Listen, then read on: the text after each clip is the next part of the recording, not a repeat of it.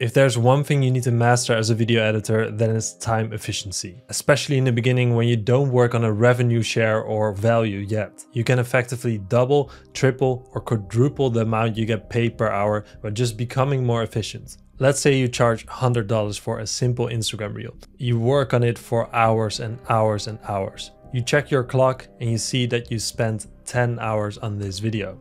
That would mean you effectively get paid $10 an hour. Which for some people can be really nice, but let's say you don't spend those 10 hours, let's say you spend 2 hours on this same video. This $10 an hour changes into $50 an hour. Now that is what you're gonna learn in this video.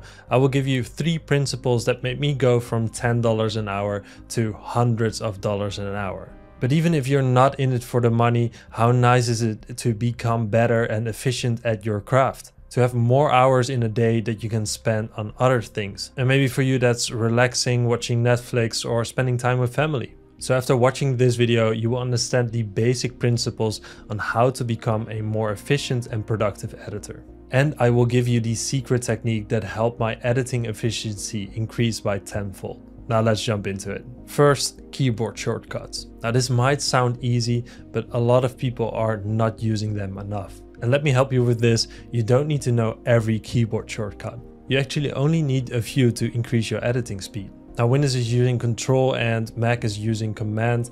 I'm now just gonna say Control from now on. But other than that, it's exactly the same. I'm gonna tell you which one I use the most. Without a specific order, Control D to duplicate your layer. P, S, R, and T to change layer options. U to see all the keyframes. Control Y to create a new layer. Control Shift Y for a new adjustment layer. Alt left or right bracket to trim a layer. F9 to easy ease. Control Shift D to split a layer. Alt R to reverse a keyframe order. Left or right bracket to set the in point or out point of the layer. And Control Shift D to pre-compose. Now there's a bunch of others, but these are the ones I use the most. The second principle is using tools to your advantage. Now, as some of you might know, I'm not the biggest fan of plugins. I try to make my videos as accessible as possible. Using a lot of paid plugins is not part of that vision, but there's a couple of tools I can't live without. Instead of manually captioning every single video, which will take hours of your time, I'm now using TomsProject. I'm almost using it every day, and not only that, they're also the sponsor of this video. I'm free to say whatever I want about it, but trust me, even without the sponsorship, I'm using it.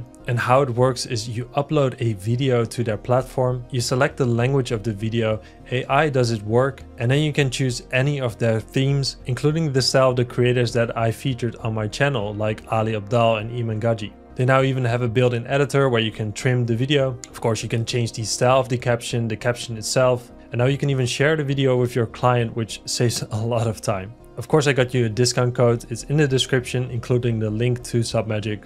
But like I said, it's a tool that saves a lot of time. Other tools I'm using right now is TrueComp Duplicator, which makes it really easy to duplicate a composition with everything in it. I'm using Animation Composer for a lot of standard effects. And of course, Deep Glow to make everything look cool really easy. Now let's go to the third principle, and that's workflow. And I think a lot of beginner editors underestimate this.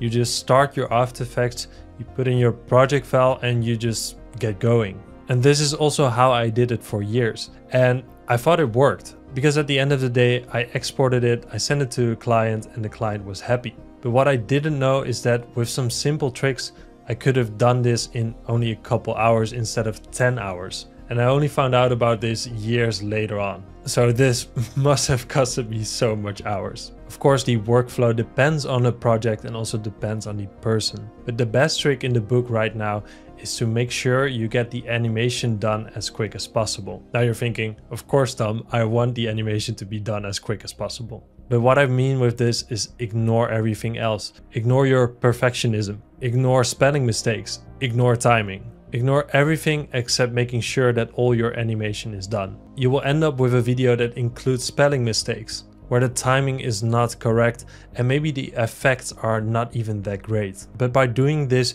you do 3 things. 1, you focus on creativity. How I see it, you have an hourglass of creativity, and once you start the After Effects, it will start to run. Make sure you got all your animation done in this small creativity timeline. The second thing that this does is it makes sure that you're less of a perfectionist. Because by doing this, it forces you to not be a perfectionist. And the third thing that this does is it will make sure that the full video is filled with animation and not only the first part. I've seen this time and time again where a video is really great at the beginning and it ends off really bad. And I still sometimes make this mistake, it's only human. But by applying this trick into as much projects as you can, you will avoid falling to this trap again. Again, check out SubMagic, link is in the description. If you want to become a better editor, but also a better paid editor, then do join my masterclass. You will then join a community of amazing editors, but also people that are willing to help out and have the same goal in mind as you. Link to join the masterclass is in the description. Let me know which tutorial you want to see next, and then I thank you for watching.